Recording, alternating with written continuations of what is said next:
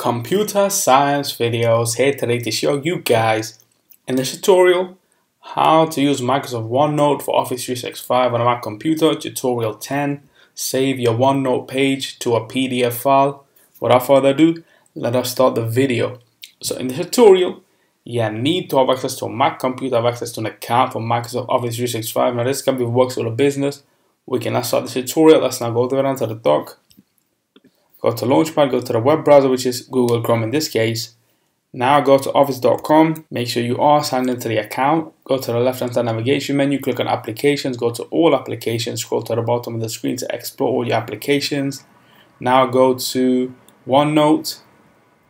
Now let's click on Computer Science Videos Notes. Let's just wait for that to load. And now in order for us to save this to our desktop in the format of a PDF file, let's go to File. Let's go to print this page, and the destination is already changed to save as PDF. This will or should have a printer. However, for the purpose of this tutorial, we will save this as a PDF. So if we click on this, we can change the layout from portrait to landscape to have all the page in, and let's click on save. This will now save to the desktop.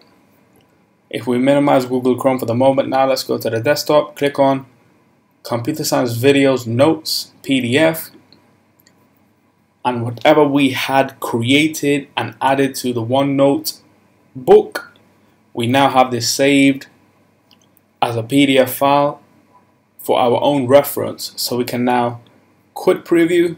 Let's go all the way down to the dock, go back to Google Chrome, quit Google Chrome, and so that's it for this video. I'll see you guys in my next tutorial. Thanks for now.